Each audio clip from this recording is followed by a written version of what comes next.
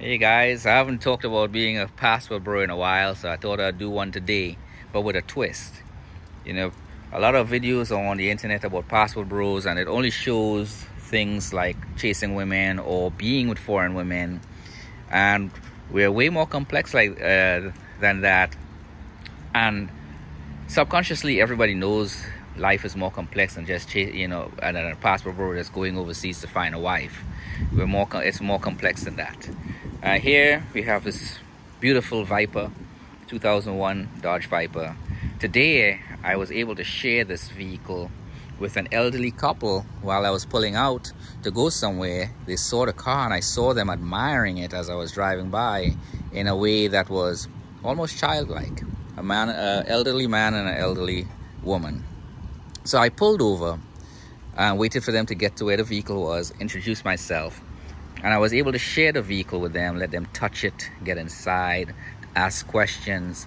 The lady says she was sick, feeling sick today, and her seeing the car and being able to come up and touch it really made her day. And that humbled me, that a vehicle like this car has that kind of aura, that magic to put a smile on people's faces. People you don't expect to really appreciate a vehicle like this and to really make their day. And I don't know if it's a combination of me stopping for them to check the car out and to engage in it, plus the car itself.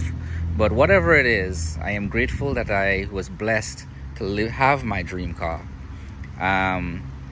Even as a passport bro, traveling to foreign lands to look for my wife and actually finding one in Madagascar, and then coming back home, doing all the stuff requiring to get her here, and while doing that, still being able to touch the lives of people in a way that I didn't think was possible. I didn't think doing such a thing, like having this car, would be a blessing, not just to myself for having it, but to the people that I encounter that appreciate or admire this vehicle.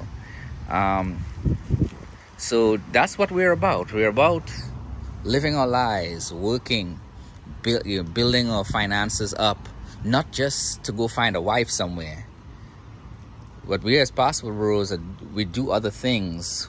We touch other people's lives in a way that we rarely talk about in our everyday lives. And it just so happened I was able to do such a thing with this vehicle today, and it is humbling. And I'm sharing it with you not to get attention about it, but to let you so people are aware that passport bros are more than just about going overseas, finding a wife, taking our money overseas and staying overseas, and because we don't like or appreciate women, American women. That's so far from the truth. It's just easier, more efficient to find wives abroad. But while we're here, and I have no intentions of going to live overseas unless I have to, I'm going to live here in the United States, and I'm going to share what I have with the people I encounter so they can benefit indirectly and in some cases directly from my presence. At least that's the goal. Anyhow, if you all have any questions, ask it in the comments. Like, subscribe, share the video. And if you guys out there have cars like this, share it, drive it, so other people can experience and see that these cars are attainable and the people that own them are approachable. And we're not snobs, or we're none of that stuff. And I was so grateful. I mean, I drive the car barefooted because the pedals are closed, so I'm jumping out of the car barefooted. So you know, and I'm comfortable driving it barefooted, so I'm not complaining about that. But drive your cars, share it with people, let people, if you see somebody looking to admire it, let them see it. You might change somebody's life. Anyhow, y'all have a good night.